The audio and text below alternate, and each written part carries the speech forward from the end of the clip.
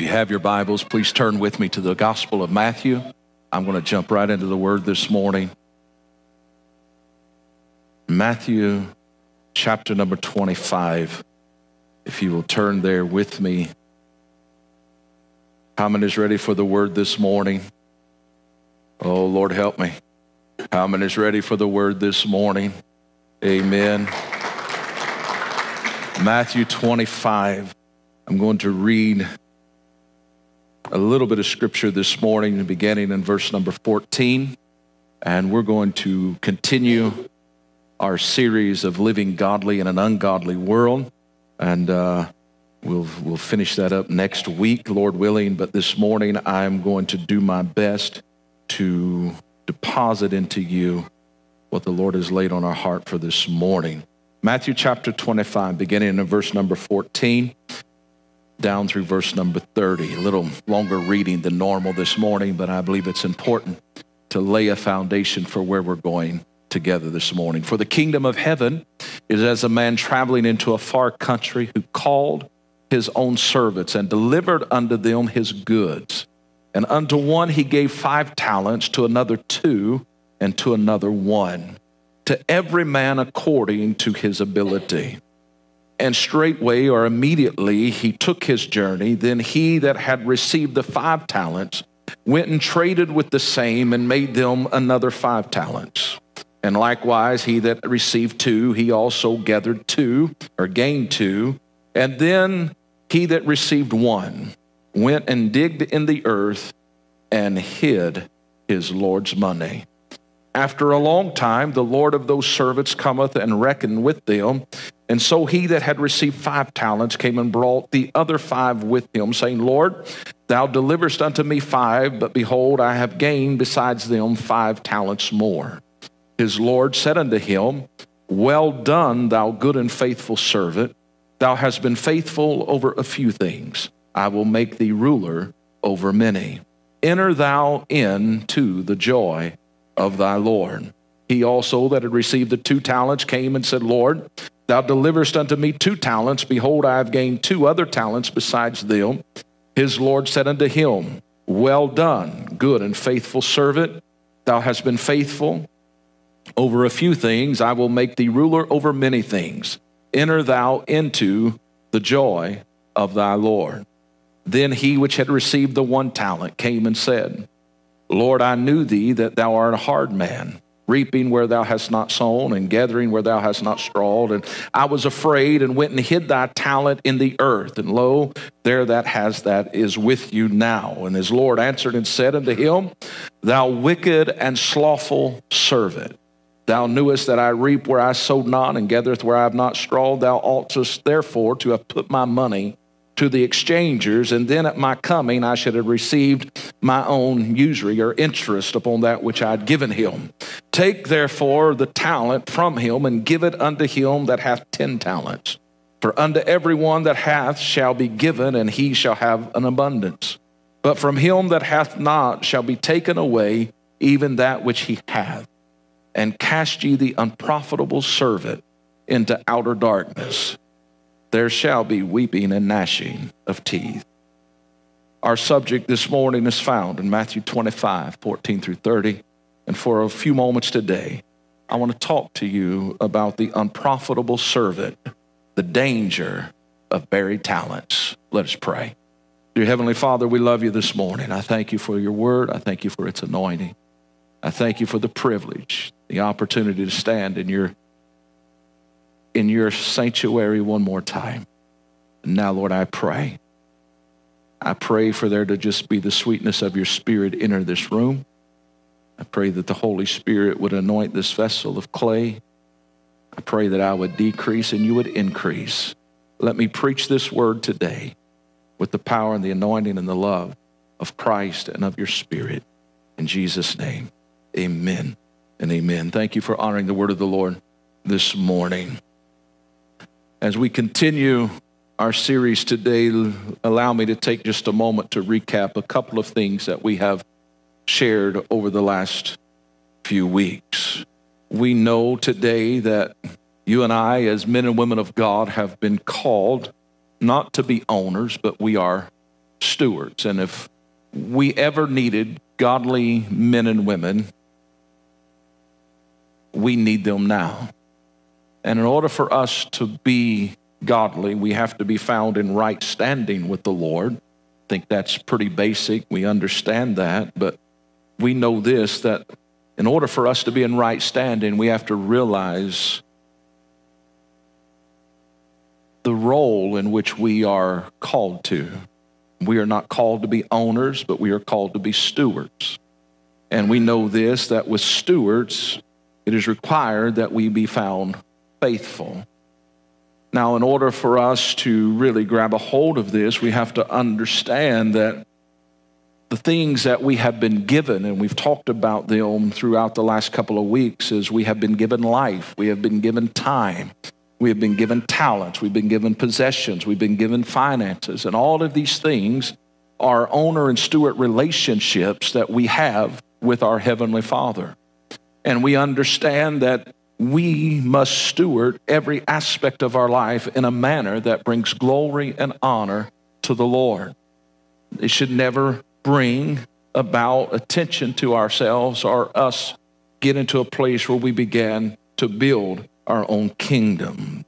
This morning, as we began to look after last week, we talked about life, knowing it is that which we have received, but we know that with life, we also have this thing called time, meaning there's a limited time that we have in this life, meaning it is but a vapor. It's a short while. We don't get to stay here forever, but we will give an account of our stewardship with the life and the time that God has given us. And how many knows that we don't have to go backwards to go forward, but we can learn from history. And when we look at history, we find that there is godly men and godly women that mark history that lived in an extraordinary manner where when they walked in the room, so to speak, things changed. And in order for us to realize our importance of the kingdom of God and our place in it, we must stop and pause and look at what has effectively changed the landscape of our nation as well as the nations of the world throughout history. And we could start talking about men and women that have came before us, men like Smith Wigglesworth or Lester Summerall, or we could go down the list of whoever your favorite evangelist was or pastor, and we could talk about the impacts and the lives that they have touched and changed and how the kingdom has advanced. We could talk about men such as Reinhard Bonnke, and they lived godly lives, and they brought thousands upon thousands into the kingdom. And can I tell you, and this is not speaking ill of anyone that came before, but can I say this, some of the most effective ministries that has chartered the landscape of our history was not done by the most talented individuals, but it was done by individuals that was willing and obedient to operate in their gift in which God had called them to be. Now, I think we all have preferences, and I'm not talking about preferences, but I want you to understand with me this morning that there is distinctive gifts and callings given to men and women. And when you begin to find your place and flow in that and operate, that is your most fruitful place. We got so many people trying to be like brother so-and-so or sister wonderful, and they don't know who they are themselves. Listen, God didn't call you to be a copycat. He called you to be an original. And that's why he gifted you and he gave you talents in order for you to fulfill the purpose that he has for you in this life. I heard something last night, and it was a man that was retelling a story, and it just happened recently, and it really, and I shared it with Brother Jade and Brother Austin, and it really hit me. And I want to share it with you very quickly. This is a well-known minister. He was traveling. He had 3 of his staff with him, 3 young men. One is in his 30s. The other 2 was in their 20s. And they had a delay in Denver, and they sat down, and they had some time, so they sat down at a restaurant. And he said, I'm going to figure something out real quick. And this guy's really connected. Not going to call his name, but he's known, very well known all over the world. But he's got these 3 men in front of him. And he said, here's the deal. I'm going to give you a scenario real quick. He said, your wife just got a diagnosis. She's dying. The doctors can't do anything for her. Can't do anything for her at all. Now, I want you to name a man or a church, a man that's 45 and younger, that you're going to take her to, because the only thing you have is to get a hold of God. You need a miracle. God has to do it. Where are you taking your wife? It was crickets, is what he said. And those young men are well-connected men. And he simply said this: we can't think of anyone. That doesn't mean that there's not anyone, but it means this, that we have gotten so used to productions, we've gotten so used to just doing our thing, that we no longer have a value or an understanding of the worth of men and women that operate in giftings that God has given them. Can I tell you, I wasn't around then, but I know this because I've been around my family, and the story goes such as this, and the elder ones can correct me if they will. But Phil, the oldest of our siblings, he was diagnosed with polio. They've taken him home, said, there's nothing we can do for you, just take him home. But mom and dad, on the way home, they decided they would stop at Brother Dalton's house, and they put Phil on Brother Dalton's lap, and they prayed, and he was miraculously healed. Why? Not because Brother Dalton was the most talented or the most gifted, but he was a man that operated in his gift and in his talent, and therefore he was not one that was going to be intimidated by others because he didn't fit into their mold, so to speak. And you say, what are you saying this morning? What I'm saying today is this: we are in a season right now in America especially, that where we have been led to believe that if you don't stand behind this place right here, or if you don't stand in a choir loft and sing a song, then you have nothing to contribute. But can I tell you, that is not true at all. We need men and women of God to understand that if we are going to be godly people, if we are going to change the course in which we are currently on, we need men and women to operate in their gift and in their talent. And here's one of the things that I hear continually throughout ministry is this: well, I just don't know. And there's this spirit of intimidation. But can I tell you, there is a danger when men and women of the faith bury their talent. And I want to talk about that for a few moments this morning. We know this, that talent is that which you have been given. It's a pretty basic definition, but there's a few other things we can talk about when you start using the word talent. It is a special natural ability or aptitude. It is a power of mind or body considered to be given to a person for the use and the improvement and advancing. It is a capacity or achievement of success. But we also know this for the believer, for the man or the woman of God that has yielded their life to the Lord. We know this: upon our new birth in Christ, upon the arrival of the Holy Spirit taking up residence in our life, we have been given talents in the spiritual realm that we also must steward. And can I tell you, it does not matter that you don't preach like brother so-and-so, or that you don't sing like sister so-and-so. It doesn't matter that your style is different than others. What matters is that you understand that God has gifted you and he has equipped you for a specific purpose within the body of Christ. We know this in Romans chapter 12, verses 3 through 6. It says, "For I say through the grace given unto me, to every man that is among you, not to think of himself more highly than he ought to think, but to think soberly, according as God hath dealt to every man the measure of faith. For as we have many members in one body, and all members have not the same office, so we being many are one body in Christ, and every one members one of another, having then gifts differing." Meaning this: I'm glad we're not all the same. Please hear me. But you and I need to understand we must make room for our brothers and sisters to operate in their giftings. We must once again make room for the Holy Spirit to be present not just in our lives, but in the midst of the congregation once again. The Gospel John in chapter 3 and 27 says, a man can receive nothing except it be given him from heaven. You and I have been given things by the Spirit of God, and through the shed blood of Calvary, the ultimate sacrifice, the victory that was wrought then, there's some things that is available and has been deposited into each one of us, and we are responsible for stewarding those things in our life.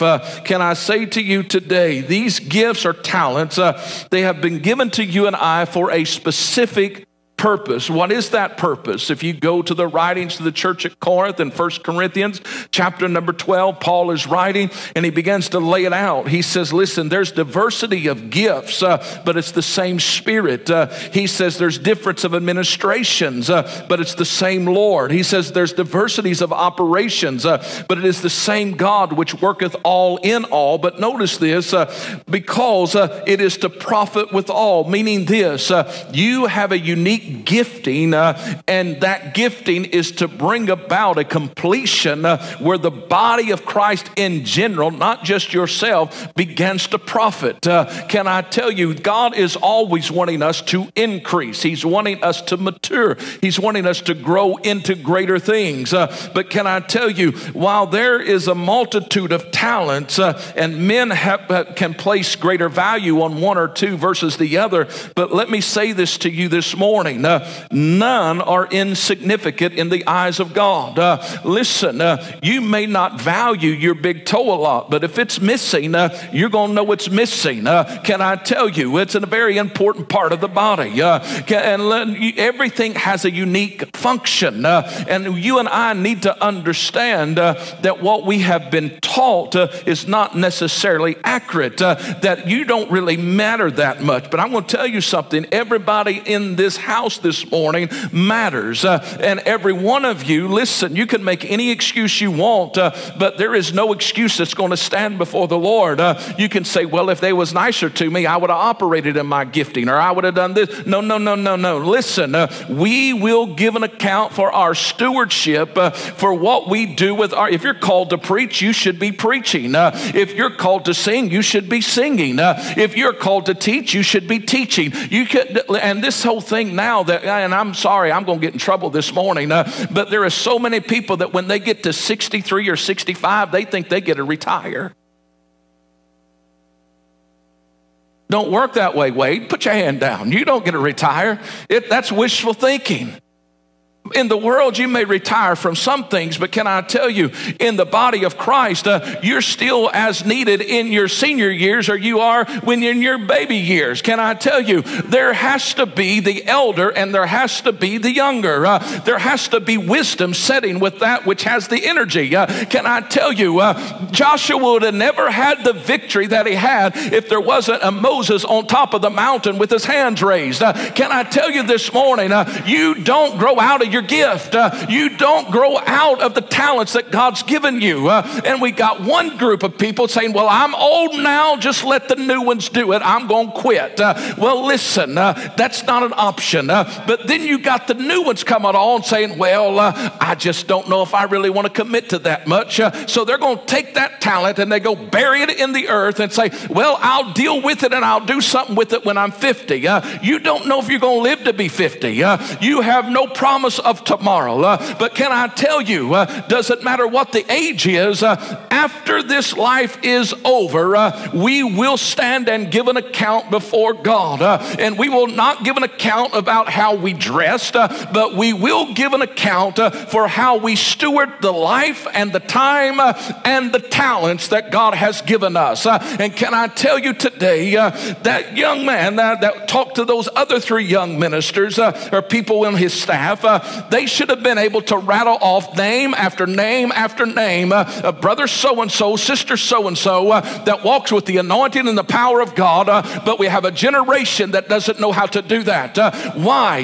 It's not because of the preacher per se by himself. He's guilty, but at the same time, we have men and women that do not value their gifts and their talents. But can I tell you, you are an important part of the body of Christ.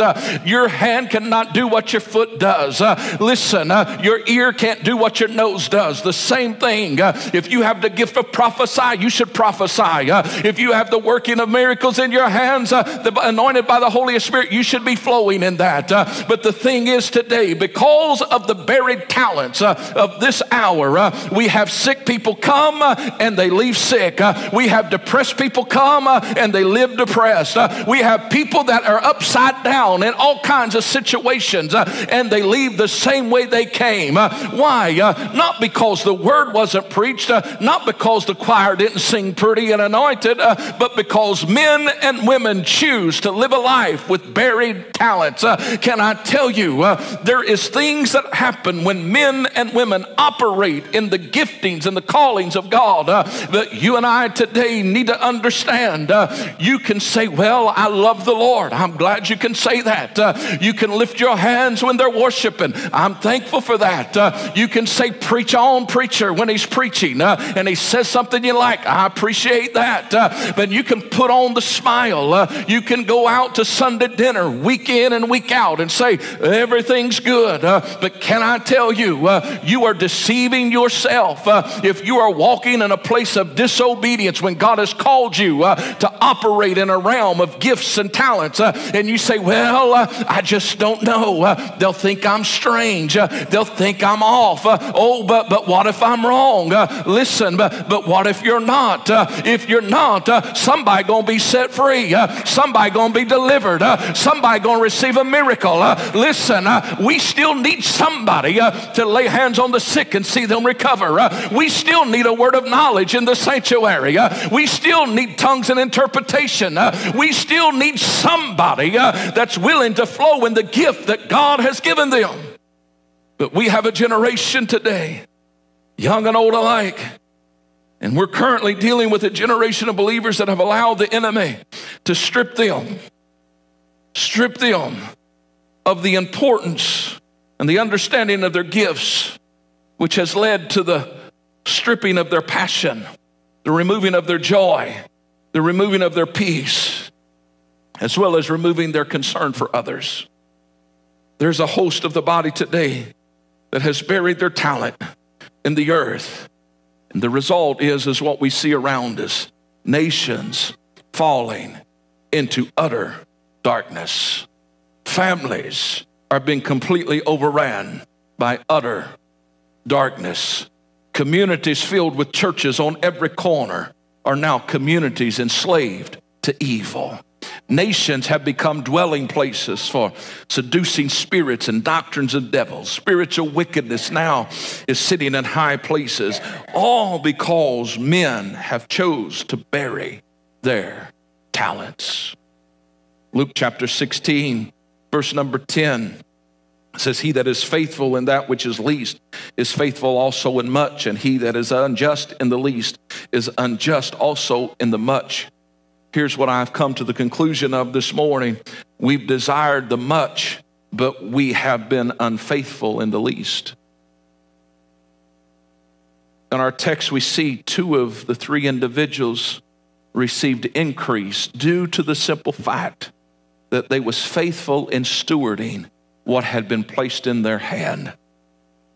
But then we see the one who chose to bury that which was given to him. And can I tell you, his story is much different. I'm preaching a message this morning and teaching to you this morning something that church growth seminars would tell me I should never speak and say from a platform. But I'm going to be real with you today. Please hear me. 1 Corinthians 4:2 says it's still required in stewards that a man be found faithful. We have to be faithful. We have to be faithful in what God has called and given and trusted into our care. I know this to be true this morning. There is gifts and talents in this room and amongst this congregation. And they're lying dormant because of insecurities, because of uncertainties. And you're allowing the enemy to have a foothold in your life. Because can I tell you, God never has and he never will honor disobedience. When Saul disobeyed, that's when things began to be rent from him, stripped from him. There is things that have been stripped from the body of Christ today because we continually walk in a state of disobedience because of the simple fact we think it's not that big of a deal. It's a big deal, my friend. You have been gifted. You have been given and entrusted talents and specific things that are to be used to bring the glory and the honor to the Lord and to the kingdom. Please hear me. We see this morning in Scripture, in our text, where two hear the most beautiful words that man could ever hear. You've been faithful over a few things. I'm going to make you rulers over many, and now come and enter into the joy of thy Lord. They was able to hear that because of the simple fact they was faithful over what had been placed in their hands. You've heard me say throughout our time together that last words are important. I believe that to be true. I've stood by hospital beds, young and old alike. I've stood and heard them reminisce about certain things, but I've never heard anybody say to me, I wish I would have worked more. I wish I'd pulled one more double shift. I've never heard anybody really say, I wish I would have made a little bit more money. No. Their perspective changes. Please hear me. Paul, in writing the end of his life, writing to Timothy, a young man who he loved greatly, he begins to write by the unction of the Holy Spirit. And in 2 Timothy chapter 4, the first part of that chapter, he simply gives him a charge, and one you're probably familiar with. He says, I want you to stay focused. You need to preach the word, be instant in season and out of season. You need to reprove, rebuke, exhort with all long suffering and doctrine. He said, because there will be a time come when men will not endure sound doctrine. He said, they're going to have itching ears and they're going to leap all kinds of stuff up on them. But he says, but you need to be faithful, do the work of the evangelist, make full proof your ministry. He says, but then he starts to write in verse number 6. He says, for I am now ready to be offered, and the time of my departure is at hand. But then notice what he says in verse 7 and 8. He says, I have fought a good fight. I have finished my course. I have kept the faith. Henceforth there is laid up for me a crown of righteousness, which the Lord, the righteous judge, shall give me at that day, and not to me only, but unto all them also that love his appearing. What he was really revealing to Timothy is this: Timothy, even when it was hard, even when it was difficult, even when I was shipwrecked, even when I was beaten, when I was in prison, when I was beaten from an inch from my life, he said, I never buried my talent. You may be going through a hard season this morning. You may be going through some difficult things this morning, but you can't bury your talent. You can't stop operating in your gift. You can't put it on the shelf and say, I'll deal with it later. This ideal that we have succumbed to in recent years, that it doesn't really matter if I engage or not, is nothing more than a lie from the pits of hell. No excuse will be good enough this morning when you stand before him. You have been gifted to contribute to the body, and your unwillingness to do so is having a negative effect on the body in general. Please hear me this morning. You and I will give an account for how we live our lives. And we will give an account for our behavior concerning our talents and our giftings. I know this is a little slower this morning, but intentionally on my part, because I want you to get this today. I love evangelistic preaching, camp meeting preaching. I love to do that. But as I shared with you a few weeks ago, I believe we're in a very critical time where we need to slow down And we need to have some sound biblical teaching where once again we understand that we just don't fly out by the seat of our pants, but we have to understand we have accountability and we have a responsibility. Can I tell you, the babies that you hear in this house this morning, they don't need us to have a fad or a fashion. They don't need us just to entertain, but they need to have a strong foundation of what it is to be operating in the power and the anointing of God.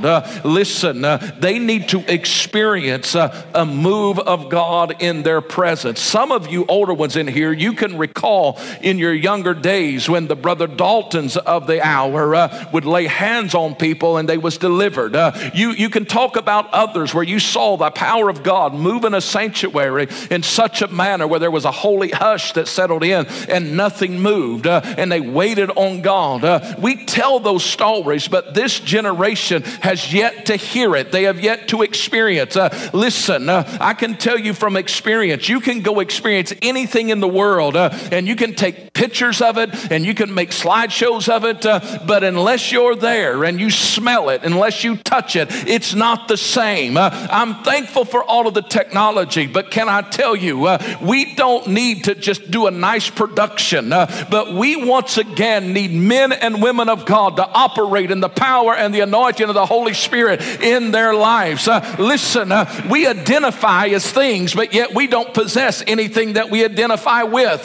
Can I tell you, most of our denominations in America, in the Western Hemisphere especially, that when you look at their status and their statistics within their own internal investigations, if you will, they say that we're spirit-filled, we're Pentecostal by experience, we believe in the gifts of God and all of these things, but a large majority of the people sitting in them have yet to experience it for themselves, and therefore we have people that's professing one thing, but they've not yet grabbed a hold of those gifts and talents that God has given them, or if they have, they've been so intimidated that they take it and they bury it. But can I tell you, it is unprofitable for a man, it is unprofitable for a woman to take what God has given you and to not invest it in the kingdom. The man with the 5 talents took it and he invested. The man with the 2 talents took it and invested. But the man with the 1 took it and buried it and said,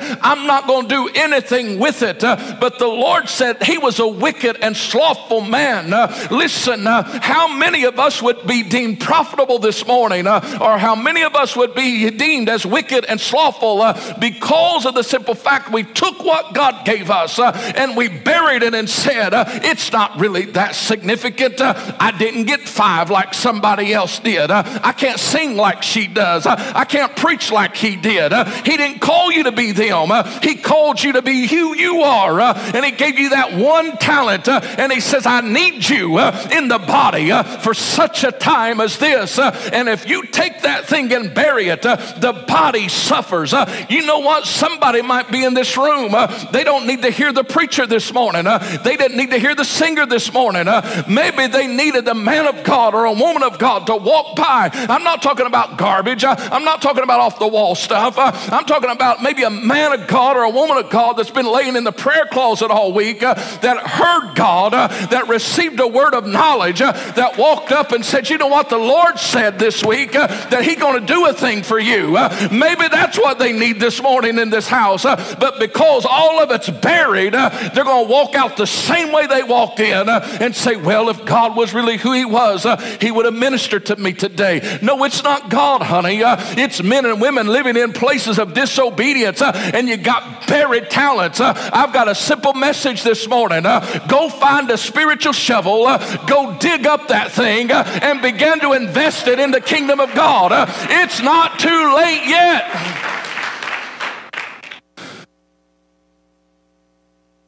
Hear me this morning. No excuse will be good enough when you stand before him.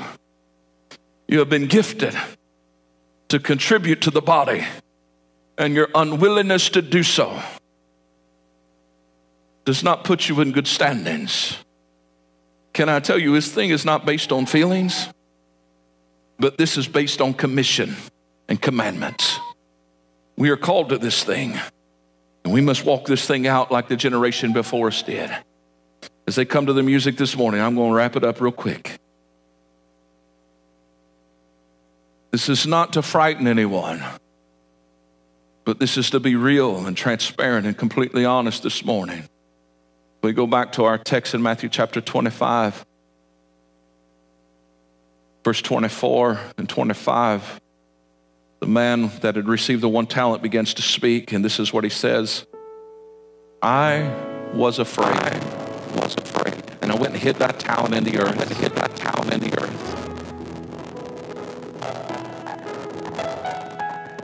May I say this to you, it is better to fear the Lord than it is to fear man. Your desire to be pleasing to man is very dangerous.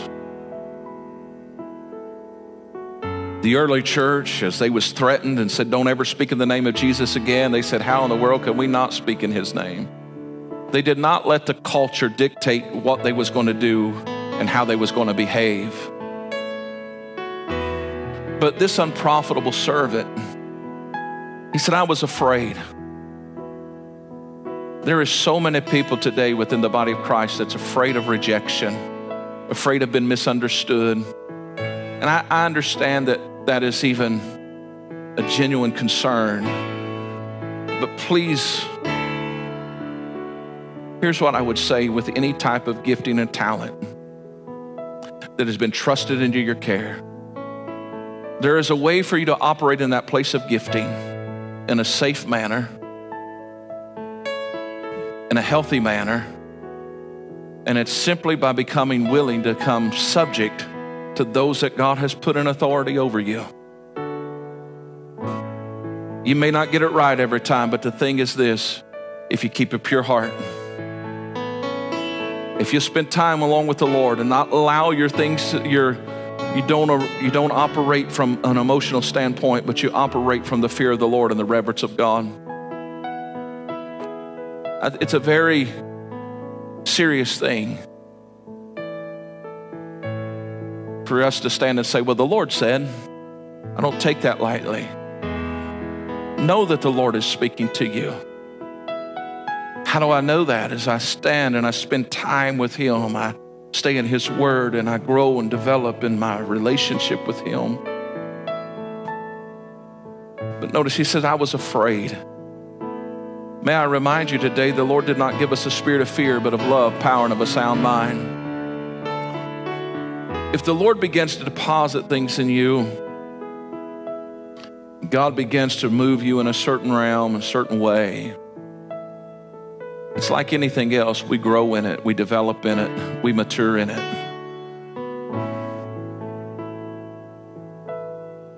But don't be the man or the woman that says, you know what, I just don't know. I'm just going to take it. I'm going to bury it. Because if you bury it this morning,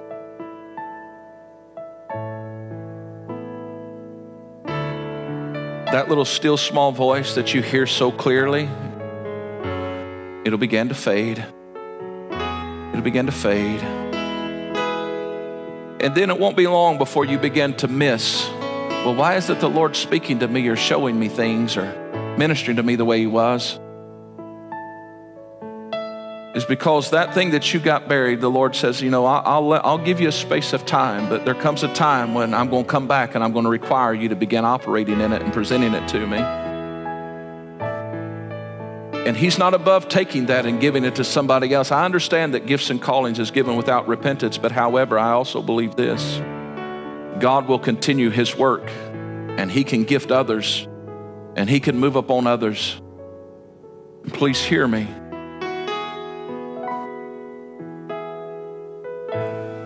We're either standing in a godly manner or an ungodly manner this morning in the eyes of the Lord. We're either searching and following after him and running after him, or we're not. There's no plateau in this thing. You don't just get to coast your way on into heaven. But we are commissioned to be ambassadors to go and tell. And every one of us has been gifted and called in specific ways to do that. My prayer today is that nobody under the sound of my voice will ever hear these words cast ye the unprofitable servant into outer darkness, where there will be weeping and gnashing of teeth. The end of this man who was given 1 talent is so disturbing. He was part of the master circle. He was entrusted by the master, but he failed. Please hear me today. If we are going to live godly in an ungodly world this morning, we must begin to unbury the talents and begin to once again give place to the working of the Holy Spirit in our lives and in these sanctuaries that we call houses of worship. Because can I tell you, talent, cleverness, entertainment, production isn't the answer. If that was the answer, my friend, we would not have the problems that we have with addiction throughout our world today. We would not have the problem with human trafficking that we're having today. But we would be the most righteous nation on the planet, or that has ever existed in history right now, if that's what it took. But we got all of those things, and I'm not against those things. But I'm against those things when we say we have just those things and we don't need the talent of the Holy Spirit that's been gifted to us. It's not enough just to identify this morning as a believer, but we all must be individuals who are fruitful for the kingdom. He's not asking you to be anybody else. He's just asking you to be you this morning. But there's a lot of noise in our world. I'm going to leave you with this morning when we're going to pray. Matthew chapter 7, verse number 15. There's a word of warning. It says, beware of false prophets which come to you in sheep's clothing, but inwardly they are ravening wolves. He says, you shall know them by their fruits. Do men gather grapes or of thorns, and or figs of thistles? Even so every good tree bringeth forth good fruit, but a corrupt tree bringeth forth evil fruit.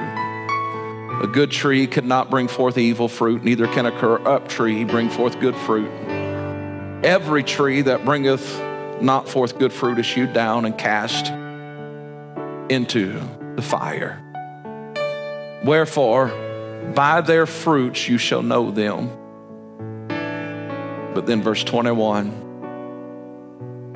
here's the reality of our day.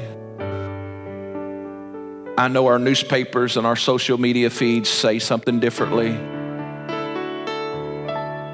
And I don't want to be insensitive or mean-spirited today. It's not my intention at all. But every obituary you read, everybody got their wings and everybody went to heaven today. But my Bible tells me differently in chapter 7 of Matthew 21. Not everyone that saith unto me, Lord, Lord, shall enter into the kingdom of heaven, but he that doeth the will of my Father, which is in heaven. So here's the will of the Father this morning. What's he gifted you with? What's he placed in your hand? What talent has he given you? Is it to bake for the one that's hurting? Is it to clothe the one that's naked? Is it the one that needs a cup of water? Is it the one that needs a bandage? What has he gifted you with? You say, well, I went to medical school to be a medical professional. That's wonderful. We need that, but we also need medical professionals that will bind, and as they're putting that bandage on, just pray the prayer of faith, operating in that realm. Can I tell you, there are those that are gifted with athletic ability.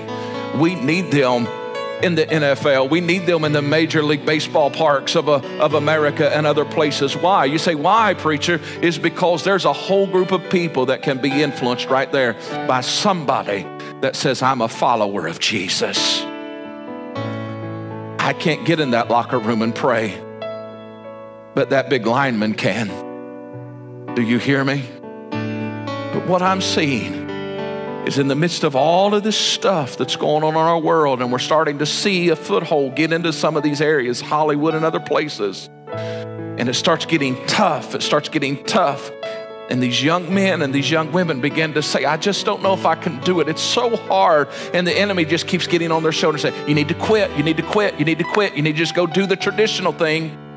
The traditional thing's not bad if that's what God called you to. But not everybody was called to do it Grandpa's way. Not everybody's called to do it Grandma's way. We did a major disservice in the United States of America, in my generation and a little bit younger. And I don't say this with any disrespect at all. Generation before me and my generation, if the church in which we grew up in thought you had a little bit of talent, a little bit of charisma, and you as a young man and you went to the altar and prayed, everybody wanted to turn you into a preacher.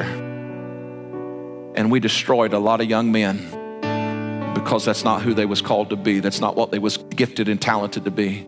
And in the midst of doing that, some of them should have been lawyers. Some of them should have been in the athletic department. Some of them should have been in higher education. Some of them should have been in the medical field. And we didn't put them there because everybody had to be a this. Everybody had to be this. We look around today and we left those institutions wide open for nothing but the secular world and the liberal thinkers. And now we wonder why this generation is indoctrinated the way it is because we failed to put men in their place of talent and gifting. There has to be an awakening. We can't be unprofitable. We have to unbury the buried talent. As we stand all over the house this morning, please.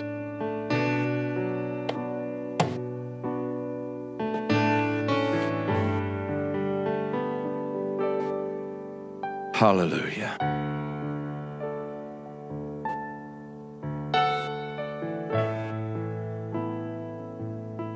So we take a few moments this morning and just reverence the sanctuary just for a moment today. Maybe you're under the sound of my voice in this room or the other side of that camera today, and you'd say, I know God's put some things in my heart. He's equipped me to do some things, but I've not really developed them, nor have I really yielded and surrendered to that. This is not to single individuals out. This is not a place of weakness, but as we say often, this is a place of strength. God's grace and God's mercy allowed us to be awakened one more time today. And He gave us the strength and the ability to be in this house one more time. And you've heard this preacher one more time. But the question is, what are you going to do with that gift? What are you going to do with that talent? No more excuses. No more hesitation. But are you willing to just go all in and say, God, if you can use anything, use me. It's wonderful and it's needful for us to be here today. We are here to be edified and equipped, but we need to be visible and present out there. That means we need men and women in every sphere operating in their gift and their talent. Do you realize you could be most beneficial walking into the local convenience store than you can even in here? Friday, I was walking out of Shell gas station. I walked in to grab something to drink real quick, and I was met by a young man I hadn't seen for some time. He greeted me, and immediately I said, "How are you, Jimmy?" He said, "I'm okay." But then immediately his okay turned to tears coming down his face. And he said, "Ron, would you just pray for me?" He said, I just really need you to pray for me. You don't know what somebody's going through. You don't know what their need is. Listen, didn't have time to sing 3 songs and preach a message, but I had to flow in my gifts. Do you understand what I'm saying today? We have to be the hands and feet of Christ everywhere we go. We need to have an impact beyond the walls, and we do that by operating in our gift. So this morning, if you're under the sound of our voice and you say, you know what, I want that gift to be developed. I want it to be molded. I want to be what, I never want to hear those words, unprofitable servant. But you'd say, you know what, I'll be honest before God today. I know there's some things I got to change in my life. Listen, I'm talking about reprioritizing your life. You say, I can't let it be on the back burner anymore. But if this message is ministered to you, I'm going to invite you to come as they sing a chorus. I want to pray with you this morning before we leave today. Listen, this has nothing to do with me. It has everything to do with you and the Lord this morning. You're not going to hurt my feelings, but I don't ever want you to hear the words unprofitable servant. So as they begin to minister in song, can we just have an attitude of prayer in this room just for a moment? Oh God, we love you this morning. Would you come? You'd say, I want to be found faithful this morning. Would you come? I'll give you an opportunity. Hey everyone, thanks for watching. I hope you enjoyed this message and I hope it blessed you. And please check our description below. You'll find all of our social medias linked below. And as always, please subscribe so we can reach more people. As always, thanks for watching, and I hope to see you soon.